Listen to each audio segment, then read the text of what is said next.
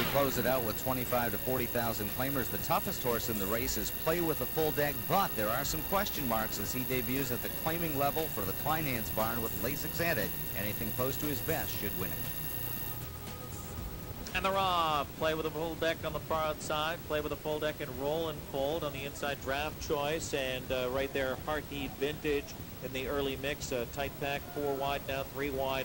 Play With A Full Deck swoops down there. Hearty Vintage in the early mix. As they mix it up there, Draft Choice settles in. As Saravich goes up 4th on the outside, heading to the quarter. Bulldog Big Guy is 5th. Roll and Fold got away 6th.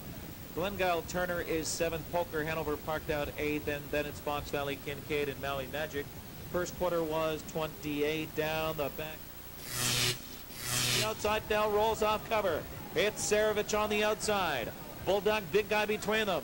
Play With A Full Deck digs in and fights back gamely. What an effort. Play With A Full Deck came to pace tonight. Play With A Full Deck digs in and holds on. Play With A Full Deck and Bouchard. That's a double for Bouchard, and this is one tough dude who just keeps on winning despite some brutal trips. He's now won 6 of his last 9, and announcer turned attorney turned horse trainer Peter Kleinhans is enjoying a successful season in his inaugural